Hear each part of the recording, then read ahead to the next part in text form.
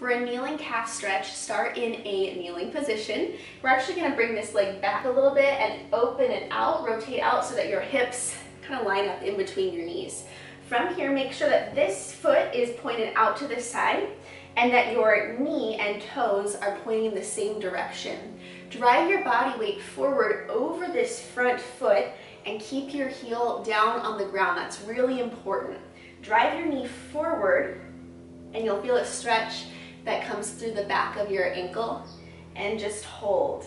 The more and more flexible you are, the further forward your knee will go without your ankle lifting. It's really important to keep this down, so even if your knee is aligning over like the middle of your foot, that's okay. Just hold where you feel that stretch, and as you get more and more flexible, you'll be able to go farther and farther.